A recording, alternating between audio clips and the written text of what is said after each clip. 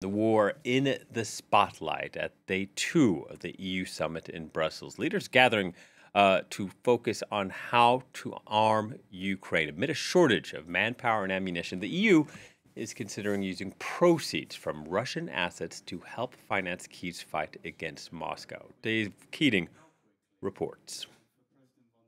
The first day of this European Council summit didn't end up with anything like a bombshell in terms of conclusions. On one hand, they were talking about new innovative ways to fund getting weapons over to Ukraine, but the two ideas that were on the table, which is the issuance of Eurobonds for defense, joint debt, that were shot down by the frugal countries, Netherlands, Germany, Austria, Denmark, Sweden, and Finland.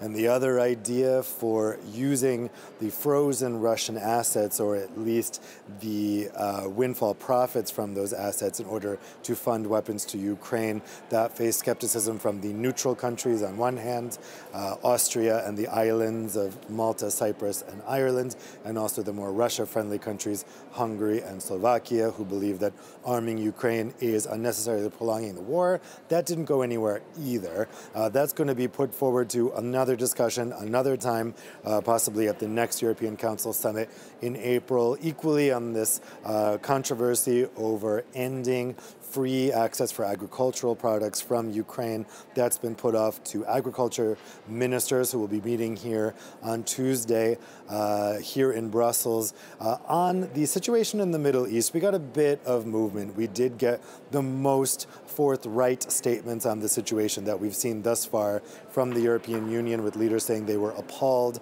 by the humanitarian situation, calling for continuing work on the two-state solution, and also saying that the situation is unacceptable. However, we really don't see anything in the conclusions that were issued last night that would notably move the needle, and international observers have said that this really continues the EU in the same track it's been on, as kind of an irrelevant power in the Middle East conflict. Nothing in these statements that came out last night would be so shocking as to change the situation.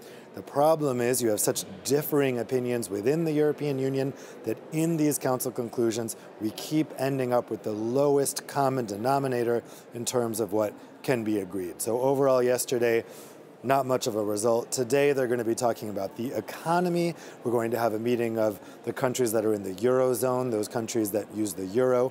We're expecting a fairly short discussion today, but we'll see. Economic issues may seem easy compared to some of the geopolitical issues that the EU is facing.